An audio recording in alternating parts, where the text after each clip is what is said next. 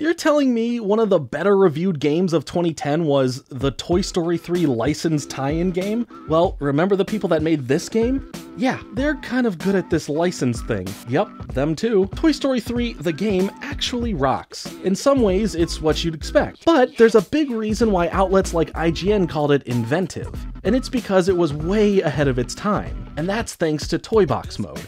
It took toys and gave you a massive amount of creating freedom. You could build towns, place buildings, create scenarios, trick courses, races, and you can do it all co-op.